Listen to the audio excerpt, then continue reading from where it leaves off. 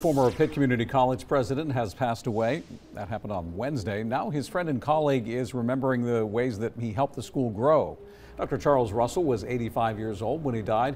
He was the president of Pitt Community College from 1983 to 2003. Susan Nobles worked with him for more than 16 years as a member of his senior staff, but she said she knew him well before that. They used to be neighbors, and Russell's wife was her third-grade teacher. Nobles said even after he retired, he was still involved with the college. Dr. Russell and Mrs. Russell were very actively involved with PCC. They attended many of our events and were strong supporters of all of the things we did, as well as our Pitt Community College Foundation. Nobles said that during Dr. Russell's time as president, he added 16 new programs, 7 new buildings, and enrolled thousands of students. The Charles E. Russell Building was also named in his honor in 2012.